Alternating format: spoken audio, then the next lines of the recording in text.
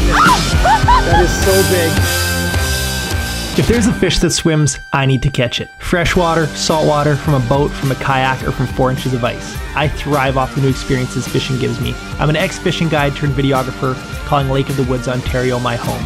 I'm Jay Siemens, and this is the Canadian Angle.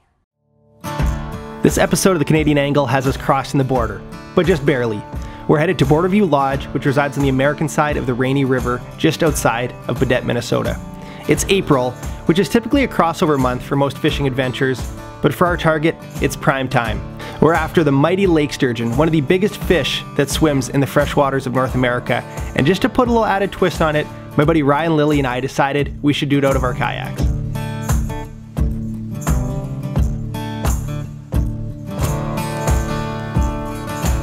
So that's a swollen river right there. I've actually never seen it this high. I've been here probably a dozen times and never seen it remotely close to this. How often have you seen kayaks out here while fishing? I've never seen a kayak on the Rainy River actually, so we might be, I don't think we're the first ones, but I think people might look at us funny. Especially with how serious people take it around here. These boats are rigged.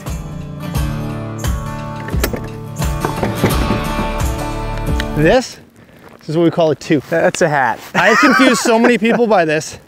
They call them beanies in the States. We call them toques in Canada, but it's gonna keep me warm today. I think we're gonna have to agree to disagree on that one, but. It's crazy that doesn't transfer over. Poutine, people know what poutine is, right? Absolutely. Poutine and toques. Two Canadian. Poutine and hats. There we go. Figuring it out. You say, sir? We're good?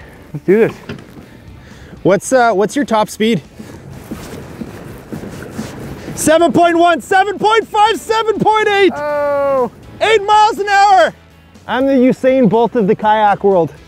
So this area here is called 4 Mile Bay, where it widens out. And then out there is the cut, that narrow spot. So we might go fish past the cut a little bit, but we'll see what's going on, see what we see on the electronics. Side imaging is really good for this because you'll see them just like logs laying on the bottom. Got it. And it's a really soft bottom, so they stick out really good. Where's the international border? We're like pretty much, like the river split down the middle. So that shoreline is all Ontario. This is all Minnesota, but we're right on it. Got it. Yeah, so I mean, as far as fishing, maybe to start off, we'll tie our kayaks together and we'll just, it's not the best for spreading out. It'll be a little bit easier for netting each other's fish. But then we'll see, we might want to spread out and we'll each throw an anchor and kind of cover a little more ground. But I mean, it's not deep water either, like, especially here going a little further out, like, we'll probably be fishing in 10 to 20 feet of water, pretty shallow. What's the record sturgeon out of this? I don't know, I've definitely heard of like mid 70 inchers. I can't even fathom what that would look like. I mean, how old is that fish, you know? It's gotta be. They have some cool tagging studies that, like, I mean, you hear they can grow 100 years. I haven't dug into the stats too much, but probably these fish we catch are gonna be older than us. Some of them at least. What got you into sturgeon fishing? Is it just based on? It was just like the biggest fish, right? It's like everyone wants to catch a big fish, and it was close to where I grew up. I mean, a couple hours away. Yep. And the cool thing about the Rainy is that it opens so early. Like, you know, in Manitoba, fishing season open in May, and in Ontario, like walleyes open like late, middle of May. But now you could be out like end of April catching giant fish. It's often like the first trip of the year and stuff for a lot of people. So this is just your slip sinker rig. So it's just a weight, it's just a catfish rig, whatever you want to call it, right? It's like catfishing for dinosaurs. Basically, yeah. Okay, you had a big tub, a flat of crawlers. I got a flat. Is this, I think it's a dozen? 10 dozen. 10 dozen. 10 dozen. So I would just take a big old glob and load them on the hook. Okay. So like those sturgeon have big sucker mouths, so there's no reason to chintz on bait. Okay. We may only get a couple bites a day. I mean, that's a pretty good glob right there. Sometimes I put a little piece of rubber on it to keep them on, but that's sturgeon candy. So sturgeon fishing is like 95% boring and then 5% madness. Yeah. So like kind of similar to hunting. It's just you're sitting, and then when you get that bite, you're dealing with a dinosaur. Yeah. So with this current, I mean, we're using like a 3-4 ounce weight right now. The wind's pushing against the current, so this is probably overkill, but more, that less? looks amazing. Okay. No, that looks great. Make sure that hook's exposed. By the way, that should be good. Yeah. I mean, you could really just drop it under the boat and make it happen. But basically what I want to do is just keep it taut, and I don't want to drag it along the bottom. You're not going to get snagged here, but otherwise you're just stirring it up.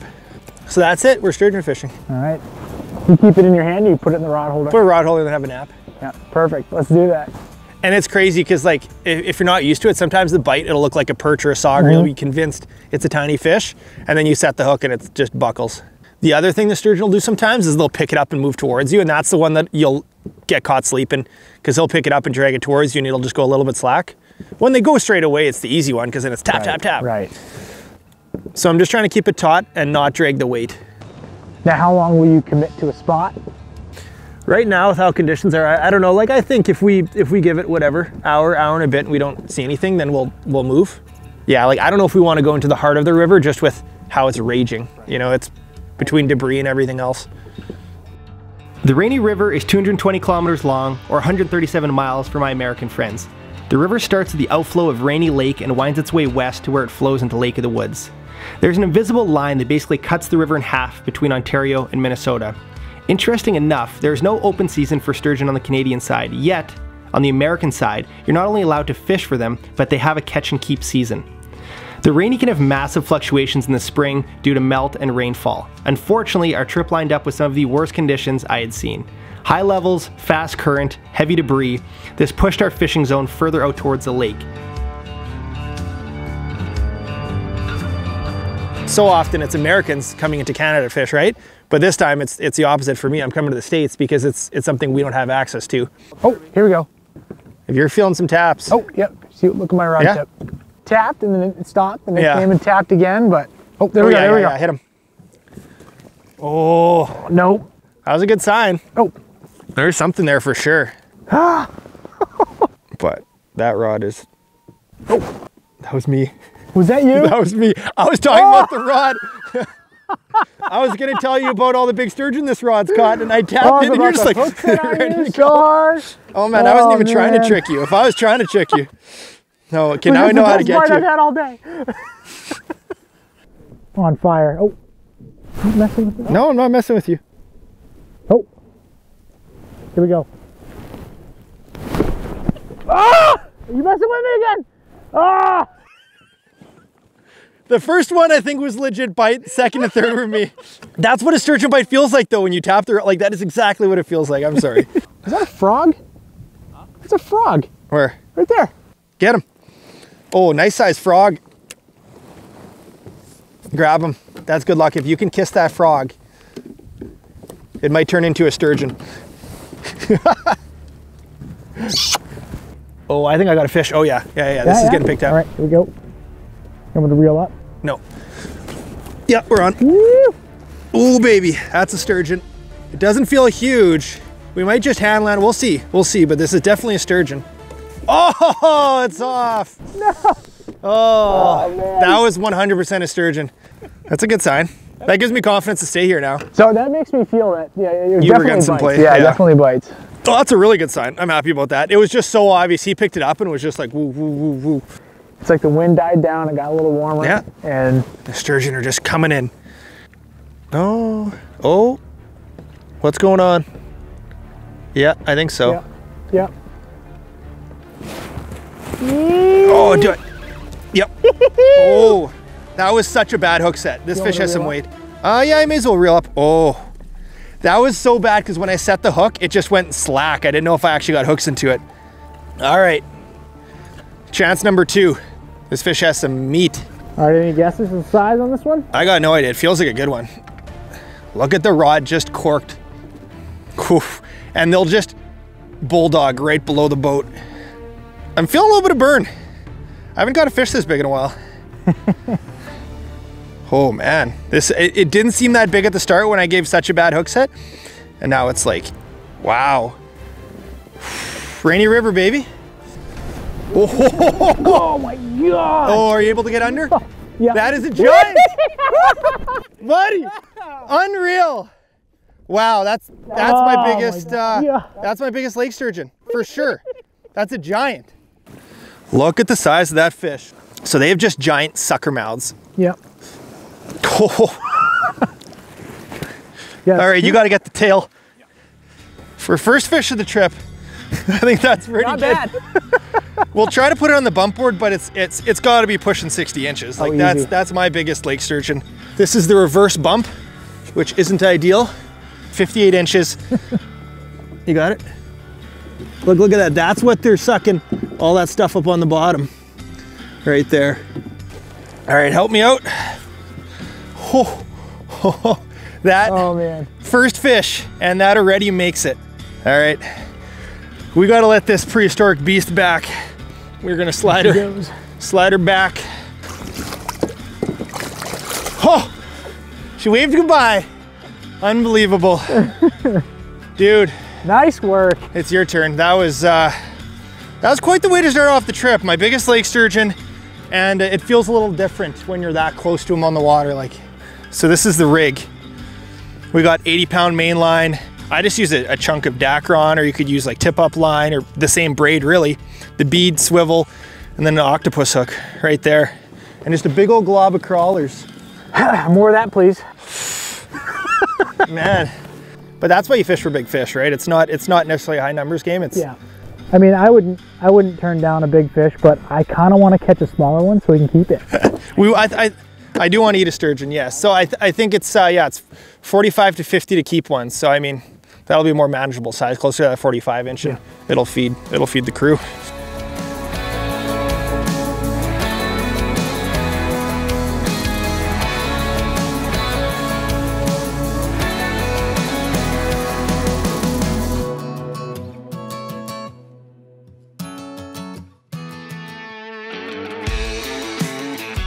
We planned this trip specifically around the spring catch and keep season, which this year ran from April 24th to May 7th. With a sturgeon tag, you were entitled to one sturgeon between 45 and 50 inches per calendar year.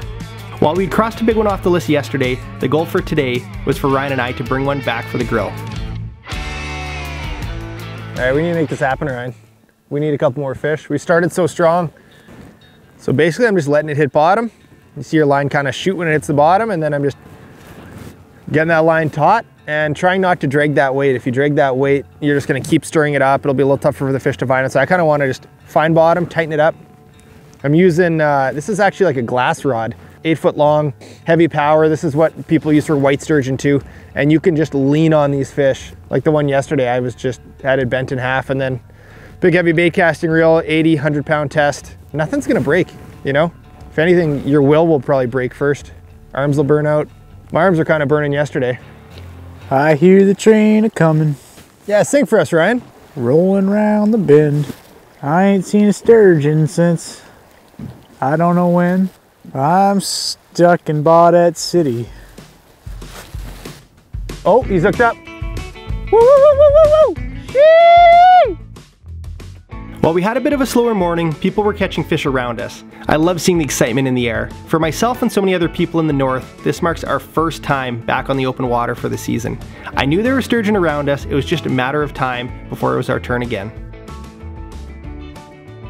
Well, our friends Joe and Jesse just caught a nice one. They said it was tagged 57 incher, so that's a great one. Oh, this might be a sturgeon. I think I'm gonna hit it. I think that's a fish. Oh no, that might have been debris. It's so tough to say. Oh, there's fish. Oh no, that was him. Ooh, I ripped some lips. Yeah. Is that it? Oh, man. Yeah, oh, there we go. Oh man. Oh, this is killing me. Well, it's been a pretty quiet day, but we've had 4 strikes now in the last half hour, so hoping we can cash in. Yeah, every bite's a little different. You're running out of time? 2 minutes? 5 minutes. 5 minutes?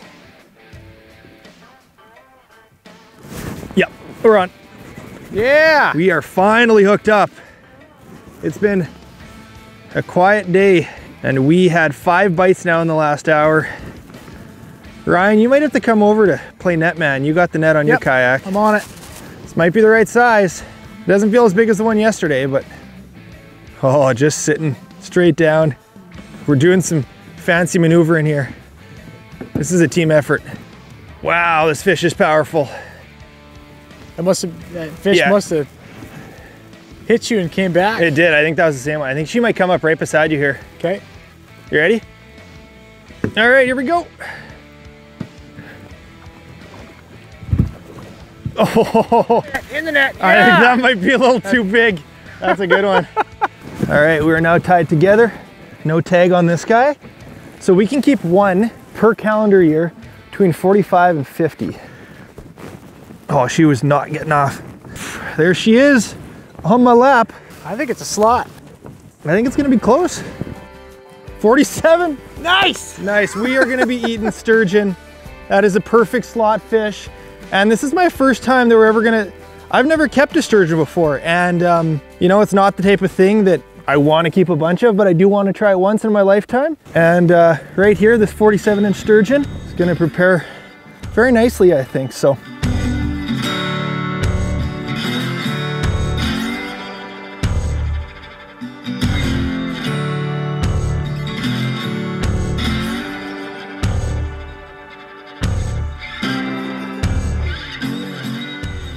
Cool, such a cool, like, I mean, everyone calls them dinosaurs, but that's because exactly what they are. They're such a unique looking fish. Those little sharp pieces on the top, those are called scoots. And on smaller fish, they're a lot sharper. This being a younger fish has, you know, really sharp ones. You know, older fish, they'll get a little more rounded and smooth, but so cool.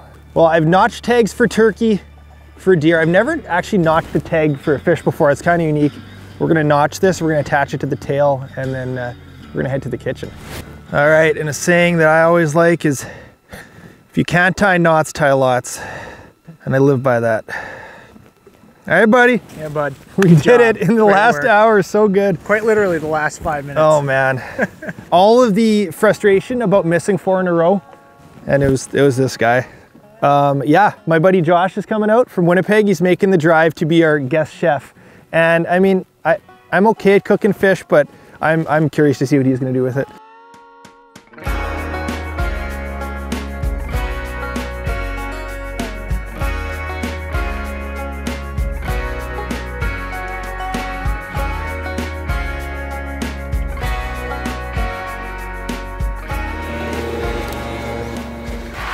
All right, must be some lights in here.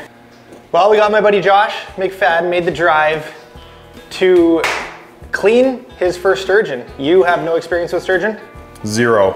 And I have the same amount. So we're gonna tag team this. I think we have an idea of what we're supposed to do. Take the fins off, de-scoot this thing. Yeah, we're gonna cut a nice line to cut that off just so that we're kind of protected. Yeah, the gills are black. Show that. Like this dark purpley, wow, that's so cool.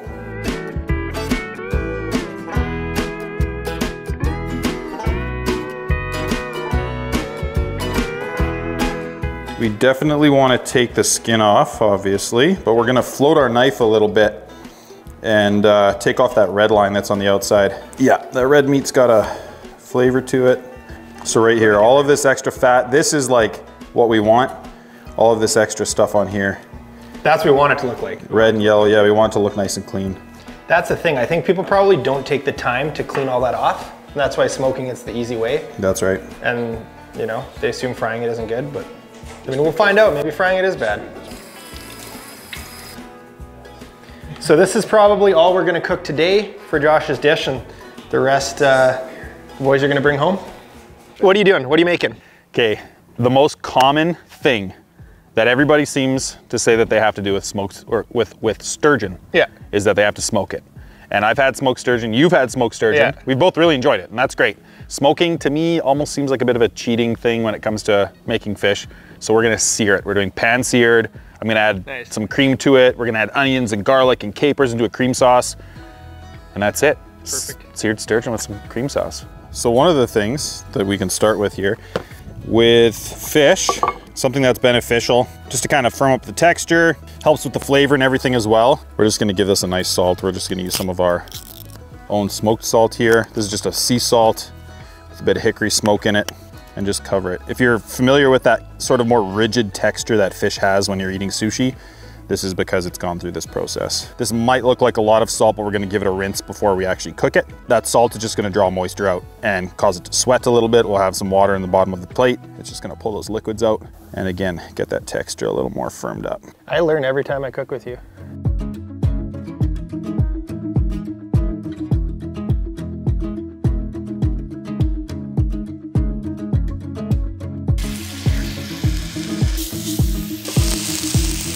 I haven't yet touched this fish because it hasn't done its thing yet. So when you're cooking meat in a pan, you want to let it cook all the way through on that one side so that it releases naturally from that pan. You don't want to move it until it's ready to go, because then you'll deal with sticking and things just won't naturally release from that cast iron or the steel. So this is kind of getting there, almost close. But if you look at the side as well, the fish hasn't quite cooked halfway through yet.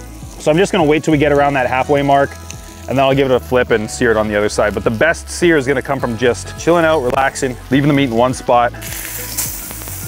There it is. Very firm fish. Yeah, this one's done.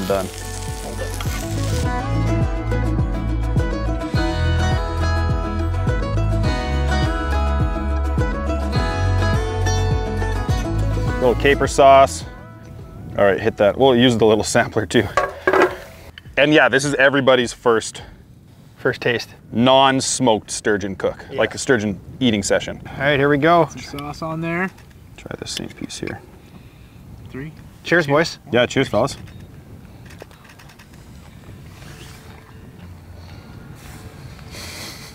That's really good. Why are you laughing? I'm laughing because the perception and the assumption the whole time has been, oh, it's gonna be fishy, it's gonna be weird, the texture is gonna be off. And that's unbelievable. No, it's very mild. Super mild. I'm looking at you guys, I'm just like, are they gonna like it? Am I gonna like it? It's good. It's very good. It's really good. It's definitely got a stronger flavor than like a walleye or a perch or something, but not in a bad way. No. It's dense but flaky at the same time. Big grains, right? Lots of large grain. It's starting to come apart now that it's cooked through. It's crazy. Well done. Not what I expected. Like texturally, flavor-wise, not at all. Everything I read online before this trip was, well, you told me too. It says, do not place over direct heat. You need to bake it. You need to this and that, like you said. And awesome. Like that tastes so good. Good work, buddy. Yeah. That was great. I love that. Good work to you. I'm glad we caught it. Thanks for having me out. Thanks for coming. Thanks for cooking. Yeah, thanks for catching one.